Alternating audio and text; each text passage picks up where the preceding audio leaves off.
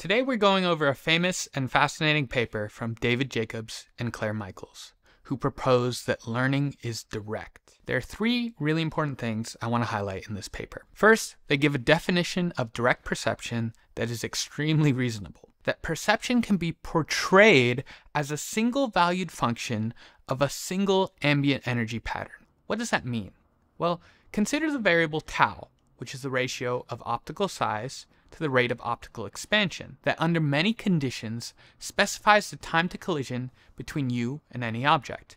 So if you were to say, Bren, I'm sick of all this science, won't you just get to the point? And you throw a book right at my head. My perception of the time to head-to-book contact could be portrayed as a function of tau with one value. That does not mean that we could not theoretically decompose the mechanisms of detecting tau into different neural or sensory mechanisms. It simply means that we can assume perception can be represented at this level of coarseness, and that portraying perception at this level might be far more useful than others. This brings us to the second important point. If perception is a single valued function of a single ambient energy pattern, then skilled perception might change two main areas. Which informational variable is going into that function and the function itself. You might throw that book at me, and perhaps as a baby I might have tried to perceive time to collision based on the color of the book and gotten hit in the face. But after a while I might realize that tau does a great job of telling me when I have to duck. So I start using tau as an input. But even using tau, I might still get it wrong. So I would need to calibrate that function to get the correct time to collision. They suggest perceptual learning is due to three things which are deeply coupled. Attention changes what variables can go into that function. If I'm not looking at the book, I can't perceive tau. Similarly, if I intend to read the cover, I probably won't try to perceive time to collision at all. They define the education of intentions as improving which of the possible perceptions and actions animals intend to actualize. Finally, calibration would be refinement of the function itself. Now, for the most interesting part, we're going to have to get a little crazy. They did an experiment where they showed people videos of two balls colliding and asked them to estimate the relative mass of each ball with feedback on accuracy. They hypothesized that the input to the perception function could be represented as a linear combination of three variables: the difference in scatter angle, the difference in exit speed, and a mass specifying invariant. That mass specifying invariant is the perfect variable that would perfectly correlate to the mass ratio. Other two would only partially correlate. They took one group and showed them collisions where the scatter angle difference had zero correlation with the mass ratio, and showed another group collisions where the exit speed difference had no correlation. They found that participants in both groups started to pay more attention to the mass specifying invariant over multiple trials. The participants whose collisions showed exit speed difference had no correlation to the mass ratios quickly stopped paying attention to it, while they kept paying attention to it in the group where it had a high correlation. They created an information space to represent all combinations of weights with which people might pay attention to those kinematic variables. A higher order variable composed of a combination of lower order variables. Assuming a linear combination of those three, they could plot it on a two-dimensional space. They could then look at the correlation of this higher order variable with the actual mass ratio and create a vector field that moves the composition around based on accuracy. Zero correlation? Change it a lot. High correlation, change it a little. Perfect correlation, leave it as is. This vector field would quickly converge on the perfect information for this task. The crazy part is that the vector field, which represents perceptual learning, depends on the correlations between variables, which depends on the collisions they saw. They showed that real participants moved through that information space similarly to simulated participants moving based on the vector field. This is just one of many studies showing perceptual learning is a big part of motor learning. Now, this is a simplified model of perception that isn't fully consistent with affordances, a core concept of ecological psychology.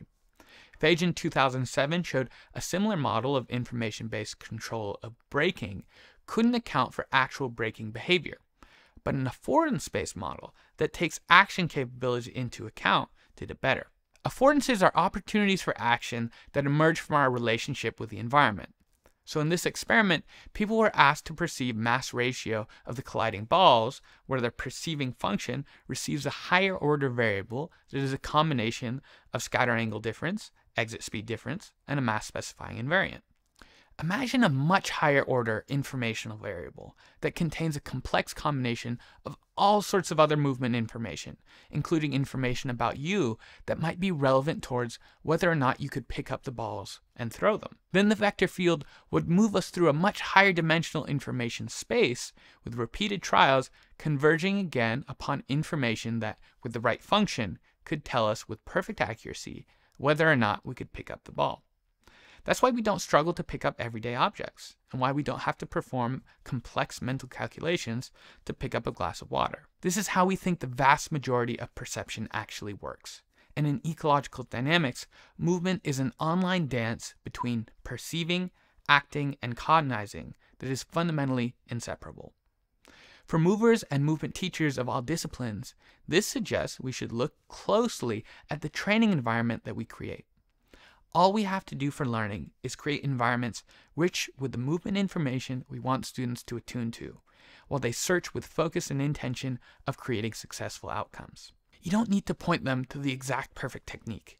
Put them in an environment where they search that information space productively, and the vector field will drive them where they need to be.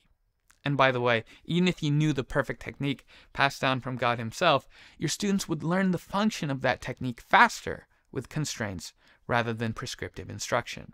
Let's use an example. Say you want people to learn a double leg takedown. You could show them all the details, but the longer the explanation, the more time you're spending trying to describe a specific place in the information space without having students actually working within it. Having them practice on a non-resistant partner isn't giving them the rich multimodal information they need. Instead, give them a task. For instance, start from a distance and connect your chest to your partner's hips without letting them connect to yours. This points their attention and intention in the right direction, and by playing the game, they get immersed in the rich multimodal movement information needed for successful takedowns against resistance. Once they become skilled at this, have them work to finish the full takedown with submissions live. Spend 10 hours playing those games and variations of them, and voila, you have athletes skilled in doing and defending the most common takedowns in wrestling. In movement, coaches often isolate movements from their context for repetitive drills. Unless your target sport is having students attune to your verbal feedback and perform movements that look like you want them to, you're better off not doing that. Remember, you can't learn to swim if you don't want to get wet. Instructors often aim to teach functional movements while removing athletes from the water that is their functional orientation and dynamic environment. It doesn't matter how quickly or how many times you punch and kick pieces of paper. You aren't attuning to information about whether you could punch another person or how to defend against those punches.